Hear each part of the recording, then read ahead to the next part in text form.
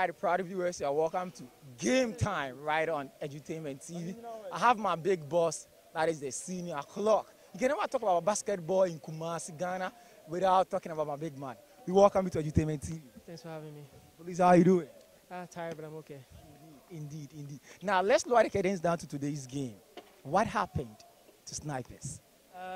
Basketball happened. I mean, you win some, you lose some. Snipers has reigned for a long time in Kumasi, and we can't win it all. There are times that you lose players to other teams. Some players will move, some players will travel.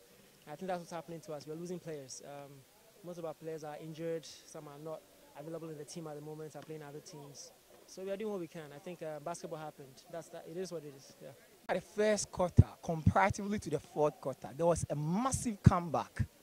What sparked that? If you critically looked at the game, you realize that most of the players played straight four quarters. So, I mean, stress came in the picture. We couldn't add stress to efficiency. You know, some players like me, I've not trained efficiently for a very long time, so it's hard for me to play 4 quarters, 10 minutes stock clock. That's very tough for me. So, at the third quarter, we were able to, you know, we reserved some energy in the first and second quarter, and in the third quarter, we were able to push hard to, you know, bring some comeback, almost a tie. I think the fourth quarter, we thought we could push harder, but I said. So finally, what should we expect from Snipers in the next games? We are going back to the drawing board. We are going to, you know, put our 2 and 2 together, see where we went wrong, try to, you know, correct it at practice.